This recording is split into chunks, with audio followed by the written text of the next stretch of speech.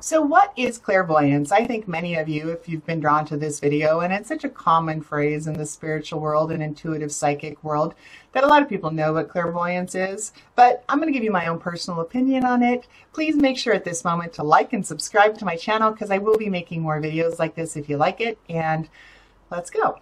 Okay, so clairvoyance. The clairs, all the different clairs. Clair itself means spiritual. It's kind of the spiritual psychic definition of a sense of, you know, the five senses, six senses. So it's mostly six senses. Clairvoyance itself mostly comes out of the third eye. It means spiritual seeing. Okay, so it's in the mind's eye. A lot of people think that it is something that you see right in front of you. You know, and it can be, it really can be. Like a lot of times when the angels come around, we will see little flashes of light out of our eyes. First off, rule out anything physical. I'm going to say that right now. I used to get migraines, and migraines cause, and I still do occasionally, but migraines cause flashes of light. So always rule out the physical. It's very important. Many people get caught up in this spiritual world and they just don't pay attention to the practical things. I'm an Aries, got to be practical. So really rule out any physical things that may be going on, especially when it comes to clairvoyance, because our eyesight is such a great indicator if there's an ailment. That ruled out, clairvoyance is spiritual seeing. It's not so much or so often actually physically seeing, though it can be. Some people do have that gift of clairvoyance, or occasionally you will slip back the veil a bit and you will see the sparkles, you will see the colors. You can see an aura around somebody if you have the gift of clairvoyance. We can see ghosts, we can see spirits, we can see all that stuff, right? It's very possible to catch glimpses.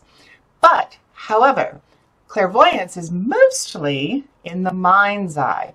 So think of it like if you close your eyes and you imagine a movie that you just saw or a TV show that you really love. I want you to take a moment and capture, let's look at Sesame Street, right?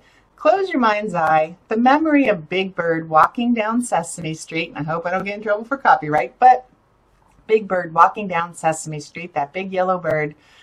You have the memory of that, right? You can see it in your mind's eye. You can see the image because it's something that you've seen before. It's something that you remember. It's like watching a movie or remembering a movie or a TV screen in your third eye.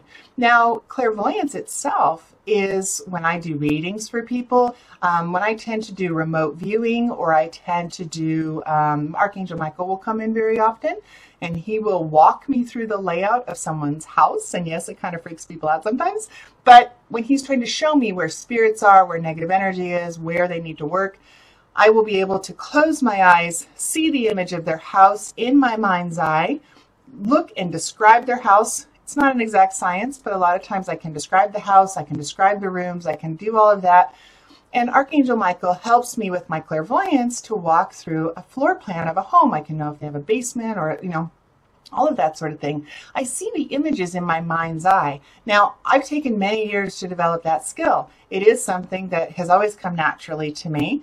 Remote viewing is also something, if you are wondering where someone is, or you can close your eyes, go through the mind's eye. Now, I come through the perspective of angelic realm. So I ask Archangel Raziel and Michael and my angels to show me where it is. And that's why I tend to have a bit more accuracy, I think. I think a lot of people get really caught up in being right. I had to let that go. I did in the beginning. It would almost block or hinder my clairvoyance. I had to let go. I had to really trust and have faith. I had to have fun with it, really have fun with it in the beginning, because if you're putting too much pressure on yourself and you haven't really allowed the time and practice to confirm your accuracy through experiences, or to know if you're right or wrong, or to have that confirmation of being accurate more often than not. And it's okay to be wrong once in a while. It's not a perfect science. I always tell people, run for the hills if somebody says they're 100% accurate, because this is not a perfect science. That's all I can say.